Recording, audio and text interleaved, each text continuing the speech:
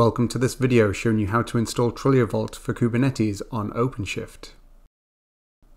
For this demonstration we have OpenShift 4.2 already installed. As part of this video we'll deploy Helm into this environment, and as Trilio Vault for Kubernetes utilizes the CSI, we'll install the simple host path CSI driver as an example. The installation is very straightforward, so once we're done we'll then show you how to configure a backup target ready for you to start creating workloads and backup jobs using Trilio Vault for Kubernetes. With Trilio Vault for Kubernetes, we can back up a Kubernetes application that was launched using a variety of methods. We're installing Helm here to allow you to back up and restore your Helm-based applications. Trilio Vault for Kubernetes utilizes the CSI to perform snapshots of persistent volumes. For this tutorial, we're installing the simple host path CSI driver from Git, then ensuring we're setting the security context for correct function within OpenShift. As you can see, we have new host path CSI pods now running in our OpenShift environment. With the driver installed, a couple of resources need to be created: the volume snapshot class and the storage class resources that will allow us to utilize this storage as well as take volume snapshots. Now, in this step, we're just going to validate our host path CSI driver by creating a persistent volume and performing a snapshot. When a snapshot completes, the ready to use output will show as true.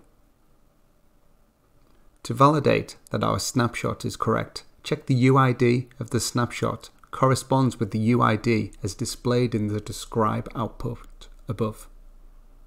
Now that we have done some basic checks and installed the appropriate CSI driver for our demonstration, we can simply install the Trilio Vault operator. For this tutorial, we're deploying into the OpenShift Marketplace namespace. Continuing using OC commands, we first create the catalog source for the Trilio Vault operator. Once this manifest pod is running, we can create the operator group in the OpenShift Marketplace namespace. We're going to create the subscription at the cluster level and check that it is in a succeeded state, like so.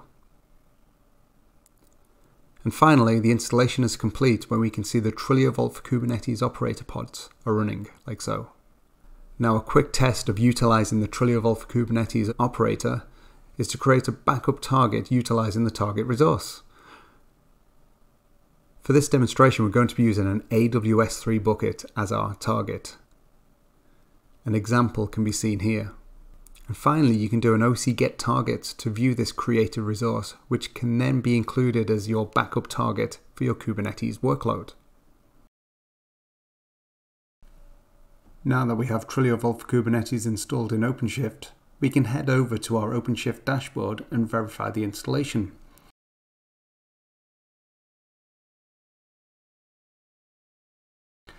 View the installed operators in the OpenShift Marketplace and you will find the Trilio Vault for Kubernetes operator. Thank you for your time watching this video on Trilio Vault for Kubernetes.